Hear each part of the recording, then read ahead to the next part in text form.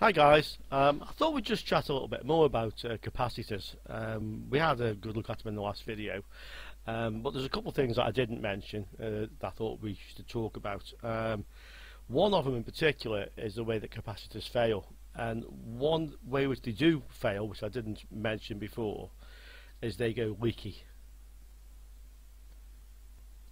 What a leaky capacitor is, basically, as I mentioned, a capacitor blocks DC but passes AC. So to a DC meter it looks like an open circuit, but capacitors can fail in a way that they effectively start to pass DC, and they start to act like this, like a capacitor with a resistor in parallel with it. So that basically means that DC can pass. Typically the resistance is several hundred ohms when they fail, so they might, for instance, like go something like 300, sort of 700 ohms, somewhere in this region, and this can cause problems. I mean, there's a good example I've seen circuits on a reset pin. So imagine you have a chip which has a reset pin, yeah, and the idea is that after you've switched on, after so many seconds, the thing powers up. So what you'll have is you'll have a resistor like this to power, let's say it's 12 volts, just why not, and from here you'll have a capacitor, typically an electrolytic capacitor, to ground. And the idea is when you switch on, the 12 volts supplies all the rest of the circuit, everything's got power, yeah, but this reset pin has to wait till this capacitor's charged up before this chip can turn on. So basically all the rest of the circuit has got power, and this point here starts to charge up and charge up and charge up, and at one point it'll reach enough to switch that chip on. And that's how it's supposed to work. I've seen these capacitors, for instance, go leaky, so effectively that capacitor becomes another resistor like this to ground, yeah, and if this resistor feeding in is usually quite high value to give a slow time, so this might be, say, 10 kilo ohms, yeah, and if this one here goes leaky and, say, keep round numbers, goes to 1 kilo ohm, yeah, what will happen is the point voltage here, this is now a voltage divider, yeah, so roughly 10 times the voltage we dropped across this one, so the voltage at this point will be a tenth of that approximately. So the voltage here can never go above 1.2. The capacitor can't charge, and I've seen this quite common, especially with surface mounts, the little square, what they call MLCC, multi-layer ceramic capacitors. So that's another way in which capacitors fail, which I didn't mention previously, but it's a good one to keep in mind. Okay, what else can we say about capacitors? Well, in a way, let's compare them to resistors. Yeah. So on the lessons and resistors, we know that two resistors in series, like this, yeah, ground plus volts. Two resistors like this, the total resistance of the sum is the sum of the two. So if this is 5 kilo ohms and this is 15 kilo ohms, the total will be 20. Yeah. Resistors wired like this in parallel,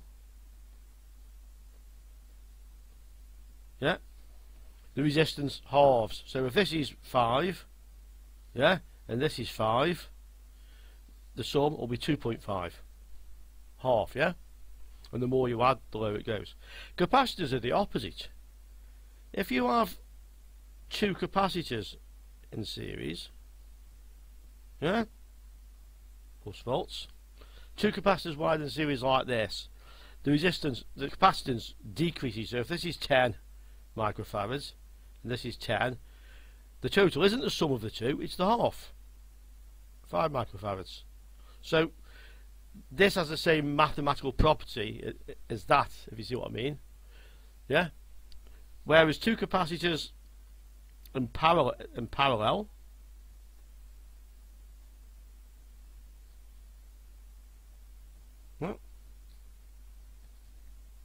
so if this one's 10 microfarads and this was 10 microfarads, the total will be 20. So that works, it's the sum of the two, like that. So can you see they kind of opposite way, yeah? So that's resistors and power and in series. This you don't really often see. It's not something that you would commonly see, capacitors in series like that. This you see very commonly, and there's a couple of reasons for it. One is to give a very high capacitance.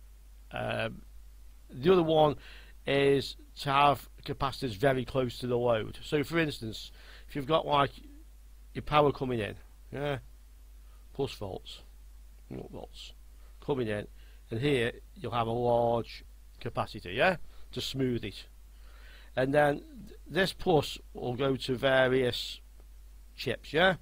I'll just draw a few. These are integrated circuits, yeah, and this power will go to these across the board, yeah. And it's very common to see another capacitor here to ground on each one, very close to the chip. And the reason for this is because when these chips switch on and switch off and do things, the amount of power they draw changes. And this copper track, effectively the wire that's connected to them, has a small amount of resistance. So you can get minute changes in the voltage here because of the resistance of this, because your capacitor's over here. So you'll often see this where they put, I didn't draw them properly, where they put capacitors here, yeah, to ground, decoupling capacitors. So that effectively is the same as saying capacitors in parallel. Drawing them like that is the same as me drawing it like this.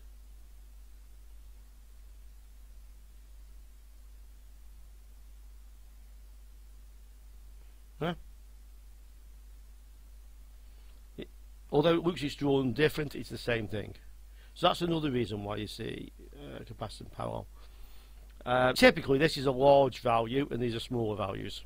The other reason you see capacitors in parallel is that large electrolytics are very good at passing low frequency AC down to ground, but they're not very good at passing high frequency AC down to ground.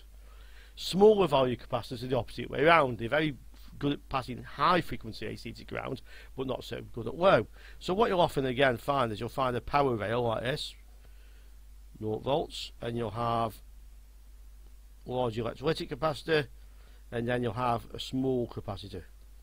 So this might be like 100 microfarads, and this might be 0.1 microfarads, or 100 nanofarads. Means the same thing.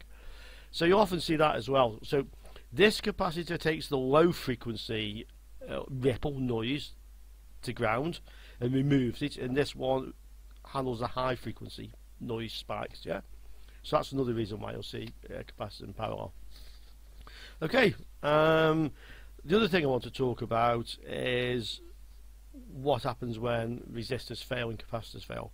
So again, they're the opposite really. So if you look at resistors, yeah, and look at capacitors, these tend to go open circuit, yeah. These tend to go short circuit. These tend to go high resistance when they fail. So effectively the resistance increases from its rated value. Say it was rated at like 1 kilo ohm, it might go to 30 kilo ohms, yeah? The resistance goes high.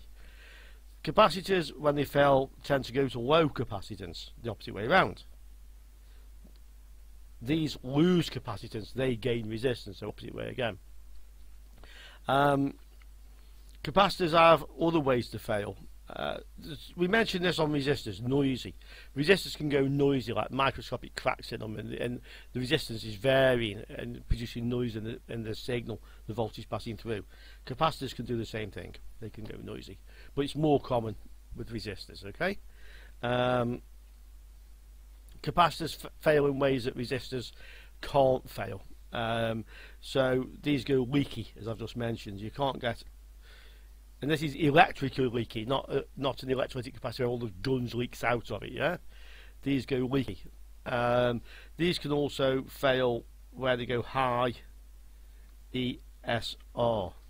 This means the capacitor still passes AC to ground, yeah. But whereas it was designed so that there's an AC signal coming down here at a certain frequency, would look at this as maybe like a 0.1 ohm, effectively 0.1 ohms to ground. It's never short. It's always has some resistance, some impedance, yeah, which varies with the frequency. So it's supposed to act like a 0.1 ohms at a certain frequency, let's say 100 kilohertz, yeah. And what's happened is this is increased, so it still passes 100 kilohertz, but this is now gone to maybe say 2 ohms, yeah. So it can no longer as effectively pass the AC, and that's important in some circuits, especially power supply circuits. Other thing with resistors, when resistors fail, it's usually because of something else, a short circuit, causing too much current through the resistor and causing it to burn up quite often, or go high resistance or open circuit. When capacitors fail, it's usually the capacitor, yeah. That's the faulty item. So in the case of the burnt out resistor, you change the resistor, and if you didn't find the original cause, it'll just burn out again. In the case of the capacitor, it's normally the capacitor, yeah. Because capacitors can go short circuit, whereas resistors can't really, capacitors are more likely to cause damage to other components. I mean, resistors can cause damage to other components depending on the circuit, but capacitors more so because of the fact they go short. So in a lot of ways these two are sort of opposite. Another thing, when the resistor burns up or goes high resistance, it normally causes a fault, yeah. Something doesn't work, yeah. With a capacitor, it's quite common for a capacitor to fail but not necessarily cause a fault. You can have a situation where I mentioned the capacitors in parallel like this, where you might have like 100 of these across the board, yeah, and if one or two of them, if they go short, it causes a fault. But if one or two of these are missing, or the effectively open circuit, high ESR, it probably won't cause a problem because there's so many of them all in parallel. Also, often capacitors are used just to make a circuit resilient to like interference, external interference and noise, but they're not kind of like doing that all the time. If the external interference doesn't exist, then the capacitor's doing nothing. And it's quite often again to find circuits with capacitors where a capacitor, you can even take it out of the circuit and it will probably still work in a lot of cases, or it will still work in a lot of cases.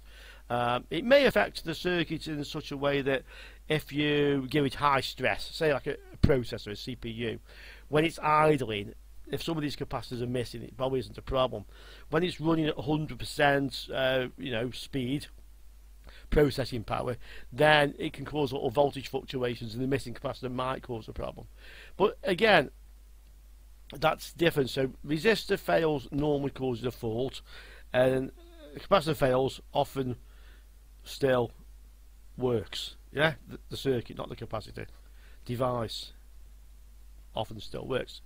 That doesn't mean you shouldn't change them, but I've had situations where I had a short circuit capacitor, one of the 100 of these on the board, and I remove the short circuit one, and if I didn't have a replacement, I just take it out, and I don't worry about it because it will still work. I've seen the same with capacitors broken off the board. They've broken off, they're not there. It'll still work in a lot of cases. So let's just talk a little bit more about capacitors, and I think then we've covered everything we need to know from a repair point of view. First thing I'd like to mention is, you remember when I was testing capacitors and I was charging them up and showing you how a capacitor takes a charge, and I mentioned, if you recall, if you were watching the first part of this video, that the capacitor was discharging because I had an LED on my power supply that was discharging it. And I wasn't very clear about that, so I thought I'd just show you what I was meaning. So here's a capacitor, and we'll charge the capacitor up. So I have a 12 volt supply, and I'm going to switch the 12 volt supply on. So this capacitor now, if we take the voltmeter, should be charged to 12 volts. So we just check across the terminals, and there we have 12 volts. And then, if you remember, I disconnected the lead from the power supply, and we check again, and we still have around 12 volts. It may have discharged a little bit, 12 volts, and it's, I mean, it's dropping very, very slowly. But I also, with the leads connected, I turned off the power supply. Just get the leads to stay on there, so I have a hand-free. Yeah, 12 volts. And the capacitor was, sorry, yeah, the capacitor was discharging very quickly like this. And I mentioned about the LED on the power supply. So I just want to show you what I have here that explains what was happening there quite clearly. So basically, I have a bench power supply, PSU, yeah, and it's 0 to 30 volts, and it's 0 to 3 amps. And I have it at the 12 volts, so I have 12 volts coming in. The power supply is then connecting to a switch like this. Here's a switch, yeah, and from the switch here I have an LED to ground, and I have terminals coming out. And sorry, there's a resistor here, of course. So when I switch the switch on, the LED lights up and the 12 volts comes out. It's just an indicator that tells me I have power on the switch. When I switch the switch off, this LED is still connected to the load. So in my case, I was connecting from here a capacitor. Yep. So when I switch the switch on, this lights up and the capacitor charges up. When I open the switch, the capacitor was then discharging through this LED. And I'll show you what the thing actually is that I have. Let me just we have to just move the camera a little bit. Okay, so this is it. So this is coming in from my power supply. Yeah, this is the LED I was talking about. And I've just switched it off. This switches it's on and off. And then these crocodile clips on the output. So in my case, the capacitor's charged. It's still charged. That's why this is off and this is on. I'll show you in a minute because it'll discharge. I should have discharged the capacitor first just to show this clearly. So that's now discharging. In fact, I'll go one better. I'll short the capacitor out so it's discharged. Yeah. So when I switch this on, the power comes in and charges the capacitor. So here I get 12 volts as you'd expect. So if I just prop this under here so I've got the hands spare.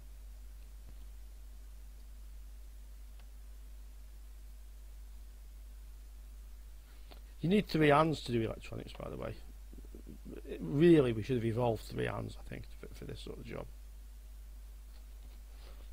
I'll make life easy. Let's just grab a little crocodile clip, so I'm not messing about with this. Right, let's have a crocodile clip on here. Let's make life easy. One crocodile clip. We'll connect this to the negative lead. Yeah, and we put the positive lead on here. We have 12. We have 12 volts. Okay. So when I switch this switch off, if you notice the LED stays on, and this is discharging because the capacitor is now powering the LED. Gradually the LED will get dimmer, and at the point where the LED reaches its forward voltage, effectively it'll go out and it'll stop dropping. 2.35, 2.34. It's dropping slowly now. This is drawing almost no current. When the voltage in the capacitor drops below the forward voltage of the LED, it'll actually go out. Getting very close to it now. And obviously it's drawing very little current now, so it's discharging slower. So that is why, when I was showing the capacitors originally, they were discharging. And I said, oh, it's because of my LED on my power supply. It's this. It's set to draw 10 milliamps to about 12 volts actually. So that is why we were having that capacitor discharging. And I mentioned it, but I don't think I was very clear. So I hope now that is much clearer. And teaches you a little bit about LEDs and capacitors. So I wanted to mention that. The other thing I just wanted to mention was speak about whether or not we can test capacitors and circuits. So if you have a circuit board and you suspect you have a faulty capacitor, and you test it, and the answer to that is sort of like yes and no. What you can't do really is read the capacitance, and the reason being because there's a lot of other components and circuits. In a lot of cases, if you use a capacitor meter and measure across the capacitor, you won't read the correct value. You may have lots of other ones in parallel and read much higher. But if you read across a capacitor and you read less than the rated value, that's the reason to suspect the capacitor's got a problem, if you're reading less than the rated value of capacitance, microfarads and nanofarads. But to be truthfully sure, you need to take it out of the circuit and measure it out of the circuit. If a capacitor has gone short circuit, then yes, you can measure it. You can find the short circuit. So a short circuit capacitor in circuit, yes, you can find. If a capacitor's gone leaky, sometimes you can find that as well, especially if there's only one capacitor connected, like say a reset pin on an IC, or say a microcontroller, and the microcontroller won't start because the reset pin won't go high. And if you read from the reset pin to ground across the capacitor and you read a couple hundred ohms or something, you've almost certainly got a leaky capacitor or a faulty microcontroller. So leaky, yes. Short, certainly yes. Capacitors, no. ESR, no. There's usually too many devices in parallel with the one you want to test. So how would you measure a capacitor? Well, a multimeter set to resistance mode will tell you if a capacitor is short or not. Yeah. You'll also can use the multimeter to find a leaky capacitor. But what you will notice, and I'm just going to get a circuit board to show you this, just one second.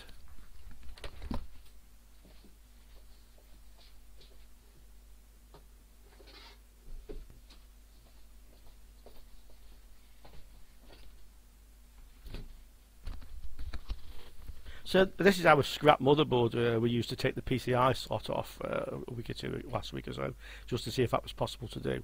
And on here there's some electrolytic capacitors, yeah? And what I'm going to do, I'm just going to take my test meter and just measure across these capacitors with the resistance range, and I want to show you something. So here, these legs are two of the capacitors. So if I measure the resistance across here, you see, it's bleeped, and then the reading starts climbing up. The reason it bleeped and the reading started climbing up is because the capacitors are charging. And they will take some time, at 350 ohms now. And for the small amount of current coming from my test meter, it will take some time for the reading to settle. So it's quite often with like an electrolytic capacitor or a large capacitor, when you first measure it will bleep. Now I'm going to reverse the polarity, which will discharge the capacitor and then charge it the opposite way, opposite polarity. And this will probably bleep for longer. Not so noticeable on that one. I'll try a larger capacitor. But you often get this across the capacitor. See the bleep, and that's what it's charging the other way. So as it charges, it passes some DC current, and it reads as a low resistance. So bear that in mind with a multimeter measuring capacitors, especially larger value capacitors, that you will see that. These are on the vehicle. Let's try these. Yeah, again, bleep, and then the resistance starts climbing up. Yeah, so this is what you're going to get when you're measuring voltage core across the capacitors, this sort of thing. It's also sort of voltage core across these. So I'm pointing to one camera now. So this also makes it difficult sometimes to measure the resistance of a voltage rail. You have to wait, hold your meter on, and let the capacitors charge up to give you a true reading. Once it gets a bit where it's only increasing very slowly, that's effectively the resistance.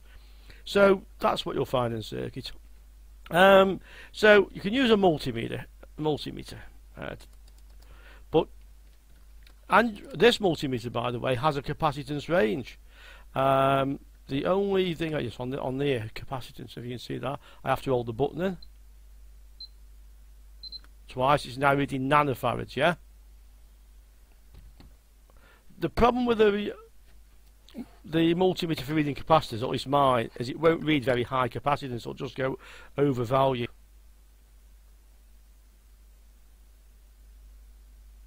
See, over value. It can't read over limit. It can't read the capacitance because it's too high. I've got a feeling this will only read to about 10 10 microfarads. I mean, he's just one capacitor. This is what's this one? 1000 microfarads, common value. Let's just measure the capacitance across the capacitor.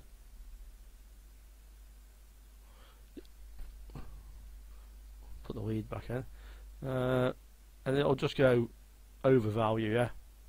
So you may have capacitance range built into your multimeter, but you need to check the specification to see whether or not it can read larger capacitors.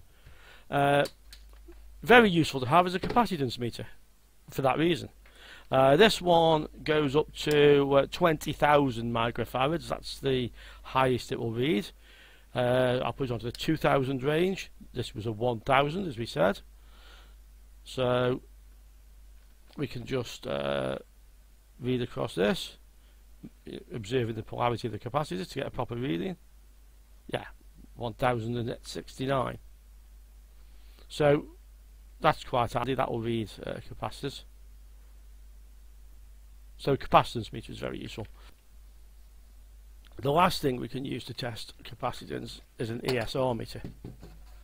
This measures the equivalent serial resistance. I have talked about this. This tells you how well a capacitor is actually conducting. So in this case, this will not read the capacitance. It will just tell you the resistance of this capacitor at a frequency of 100 kilohertz, which should be low. So let's stay on here. Hold the leads in because you don't connect very well. This one has 0.016 ohms. I'll just vary a little bit.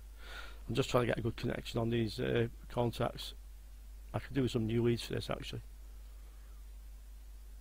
No, it's even a bit lower than that. Okay, so that is an ESR meter. And different capacitors will have different ESRs. And this can be important. In some cases, the ESR of the capacitor is pretty much critical. Another one.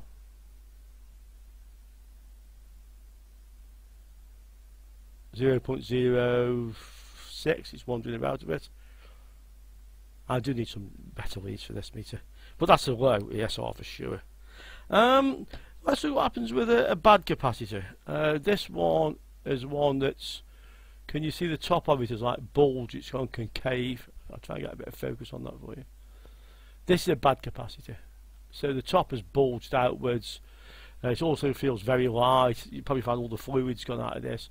So what happens to a bad capacitor when it goes like this? Well, let's have a look. This one's rated for 1500 microfarads. So we'll set the meter to 2000. And we'll have a look. Let's just put the meters across the capacitor. What have we got? 0. No capacitance. That's the faulty capacitor. What happens if we put the ESR meter on that?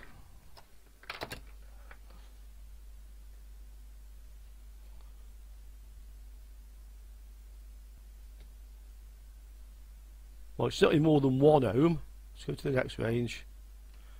This actually has various ranges on its mode range. 1 to 10. It's more than 10 ohms. So that capacitor has gone very high ESR, and this is what happens to capacitors often when they fail, especially electrolytics. So that's roughly how you would go about testing capacitors. ESR meters are a very useful bit of equipment to have. There are kits you can build your own. Maybe we'll try one on the channel actually. We'll get one of the kits and put one together and see how well it works. Capacitance meter about £20, definitely worth having. ESR meter, probably the similar price. Maybe get a kit to build yourself cheaper than that. Definitely worth having. And if you remember, I use this to trace short circuits as well in buck regulators to see which side of the coil was a short circuit. So that's capacitors. Last thing I want to mention, with resistors, if you have a faulty resistor, it's burnt out or it's high resistance, as long as you get another resistor that has basically the same resistance or close, and it has the same wattage or more, it will work. You put the resistor in the circuit, it will work. You know, it doesn't matter as long as the resistance is the same and the wattage is more than the original one. That's all. But one possible exception to that is zero inductance resistors you find in power amplifiers, but that's very much an exception. It's not a common thing. But you know, apart from that one, really, change a resistor with another resistor, same value, more wattage, it'll be fine.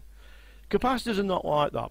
With capacitors, it's often critical to the type of capacitor, the ESR, and some other factors. I would suggest that if you're going to change capacitors, especially on motherboards and this sort of thing, and switch mode power supplies, go to this forum, which is free. I've mentioned it before, badcaps.net. Go and register a free account on there if you haven't done so already, and go into the general you know, questions area for capacitors, and just ask, just take a photograph, say, well, this is the device, this is the faulty capacitor, can I replace it with this, if you've got something you're thinking of replacing with, or what can I use to replace it? And there's some very knowledgeable guys on there who know capacitors like the back of the hand, and they'll be able to tell you if you can fit this or if you can fit that. Even I go on there for capacitors quite often, because I'm not sure myself, I'm not an expert on that. I can certainly find bad ones and change them, but I often will say, especially motherboards, I'll say, can I fit this or can I fit that? I really hope now you know pretty much everything there is to know about capacitors, and I'll see you on another video now. Cheers, guys.